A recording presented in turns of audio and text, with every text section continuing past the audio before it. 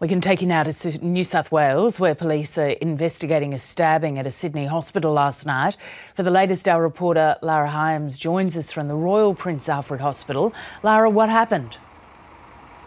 Well, Lisa, this can be described as only one thing, and that's really quite a brazen attack. We're being told that just after 10:30 last night, a 45-year-old man was taken here to this hospital. He was actually looking to be seen for an existing medical condition, and paramedics had taken him by ambulance from another venue, waiting for doctors to see him. Now, while he's been waiting in triage, it's alleged that a 29-year-old woman had stabbed the man in the back. Now, police have described this as an unprovoked attack. We're being told that the two don't even know each other, and it's still not clear what has actually triggered her to allegedly carry out this action. Police haven't quite shed any light upon that at this stage. But we did speak to one man this morning who said he witnessed the attack. He said that hospital staff reacted quickly when a knife was about 20 centimetres in length was produced. As soon as she spotted him, grabbed the long knife, about that long it was, and went straight through there and come out the other end. Security got there, everyone got moved away, and that's all the sooner of it. But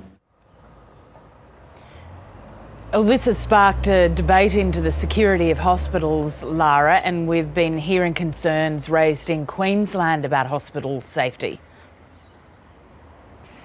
That's right, Lisa. This debate has been going on for some time. We have had the Health Services Union issue a statement today. The New South Wales Secretary, Gerard Hayes, has produced that statement to the media. He says that this latest attack is a very ugly incident, the latest in a series of violent incidents at Sydney hospitals. He has cited 3 examples from last year that really gripped the community.